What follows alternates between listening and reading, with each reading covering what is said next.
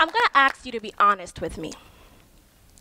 If I were to ask you if your mind is truly free, would you be able to tell me yes? Or would you have to say no? You see, the mind is a powerful tool indeed. It is what houses our childhood memories and those fears we had. It is what allows us to be able to process facts. And most importantly, to develop and understand ideas. You see, an open mind is very important to anyone who wishes to have an impact in this world. It is even more so important to those of you who are passionate about healthcare, about making a difference in people's lives, about community service and giving back. And as a result, tonight I'm going to share with you the power of an open mind. For me, it started 22 years ago when I was born under the incomparable West African sun, in Accra, Ghana to be exact. And after living there for but a few months, I transitioned with my family to Botswana, where I lived for only 5 years before coming to the United States. And while it took me almost 17 years to return back to my motherland, I believed I knew what it was to be Ghanaian. After all, I was the child of African parents who came to America in their 40s. So the only way they knew how to raise me was the African Ghanaian way. And my parents made it extremely clear. It didn't matter what my friends did, what they were able to wear, or where they were able to go. They would always say, "Julia, you are an African girl. Your parents are not your parents until you only do what I say you are allowed to do." And so while in the four walls of my house, I was indeed a Ghanaian child, I didn't realize until last summer when I began my internship in Accra, Ghana, that my experience with Ghana was not much different from many of you all sitting in this audience. In fact, most of what I knew about Ghana came secondhand. It was through the experiences that my parents had shared with me. It was through seeing the black and white photographs of them in grade school uniforms, or the fact that my closet, thankfully, is filled with so many kente cloths, or in Tomas, affectionately known as the cloth of kings. Beside being born in Ghana, Ghana was a mere title page in my life. And outside the perimeter of my household, without the fact that people had access to my typical African name, and knowing that an accent is something I can turn on and off as I please, many people didn't know about my African origin. So why Ghana? Why go back there? What was I going to learn or gain from going there? And I say a better question is, what wasn't I going to learn? As a college graduate on the pathway to becoming a physician, I cannot wait to be able to intertwine my love for medicine and culture and diversity with that of different experiences. And Ghana allowed me to do just that. And so going to Ghana, I had 3 key expectations. I wanted the experience. I wanted to feel authentic in being a Ghanaian. And that came by volunteering and shadowing in places like the Focus Hospital. I also wanted to be educated. What would it be like if I was a woman living in Ghana? And that came through my experience, through my internship with the Alpha Medical Center, where I specifically worked in the labor and delivery section, caring for women during their pregnancy. And the last thing I wanted to gain was exposure. Exposure in any way, shape, and form. And it came by talking to taxi drivers on my way to Accra or Kumasi. It came from eating meals with my grandparents who had so much knowledge to share about the country. It didn't just come from looking on the internet and realizing what people said. It was more than that. And in addition to the fact that I also had expectations, there were challenges. It was hard to adapt to a life in Ghana. Other than the fact that I'm a night person and Ghana's about 4 hours ahead, I also had to get used to the traffic. To paint you a picture, traveling was sometimes like New York City traffic during rush hour during a parade. It went absolutely nowhere. I also had to come to the terms with the fact that I was ignorant. Yes, I was ignorant. I didn't know a lot about Ghana. I knew I wanted to go there and make a difference and help.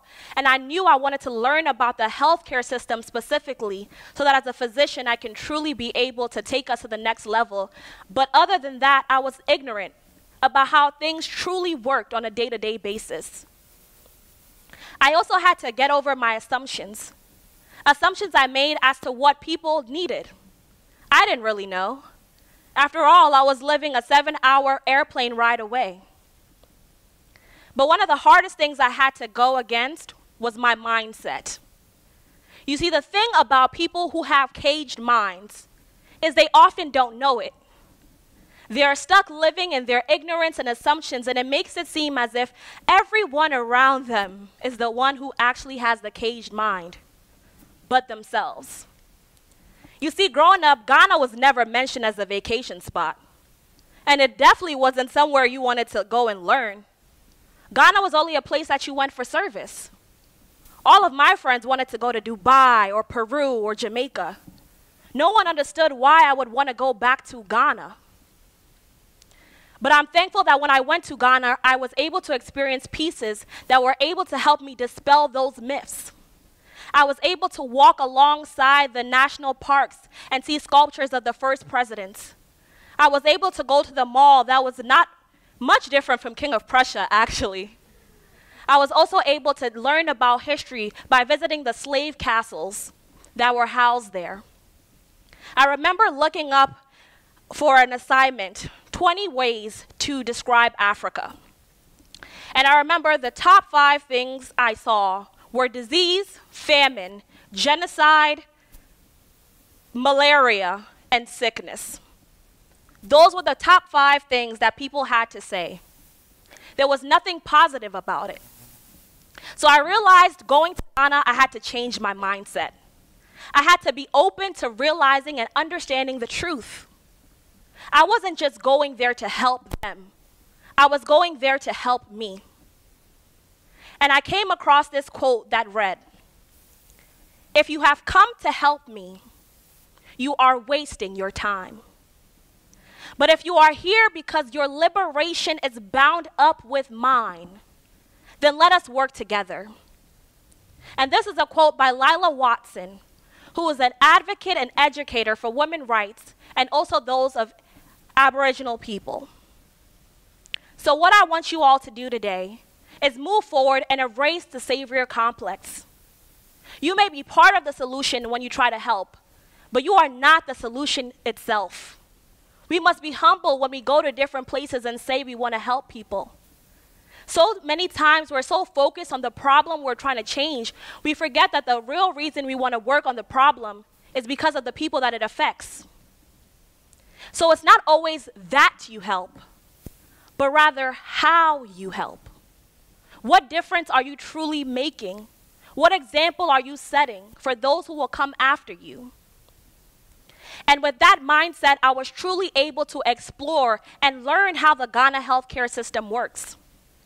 It's broken into being helped by the government, but also with the Ghana Health Service, which is able to allow us now, as of 2004, to move away from the cash and carry method. The cash and carry method basically meant you carried your money with you. Emergency or not, if you went to a hospital and did not carry your dough, you were not getting treated. Simple as that.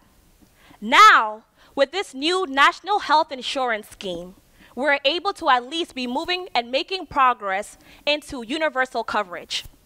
This NHIS system does not cover all treatments and care, but it's a step in the right direction. Also in Ghana, many of their healthcare centers are funded through missionary work, through religious organizations like the Christian Health Association that seeks to be able to provide healthcare to the country. Lastly, there are 3 primary levels of healthcare in Ghana. The primary level basically associates with those of the regional hospitals, the polyclinics. The secondary are more of the specialized hospitals, and the tertiary are the teaching hospitals. Having an open mind allowed me to realize that as many problems as they are in the Ghanaian healthcare system, there are also strengths that they have. Benefit packages, the international collaborations with countries like Cuba to ensure that they were allowing other people to come and be able to teach their expertise to Ghanaian doctors. So when they left, their expertise didn't leave. But what they were able to teach was able to stay in Ghana and actually help its citizens. Amongst the strengths were many difficulties. Culture versus medicine was a big one. The fact that many people in Ghana had geographic issues and were living too far away from a hospital to get care, they went to the over 45,000 traditional healers. They were scared of medicine. They didn't trust doctors, and even if they did, how were they going to travel there? Technology was also a big issue. So was electricity. In Ghana, we have something that they call dumso. The light literally turns on and off. And some days you're there for 3 days and there's no electricity in your household. Imagine that in a hospital that doesn't have a good enough generator. Money, of course, is always an issue when you're dealing with healthcare, as we know even in America. But in Ghana, where $1 American is 4 of their currency, it becomes even harder. The average life expectancy in Ghana at birth is 66. While in America, it is 78. And while that doesn't seem like much, imagine 12 years ago, what were you doing? Were you the same? Had you achieved all the things that you wanted to achieve? And it was through maternal and child health that I wanted to make my impact. And I learned that even though a lot of people are at the age where they're able to utilize contraception, only 30% of the people do.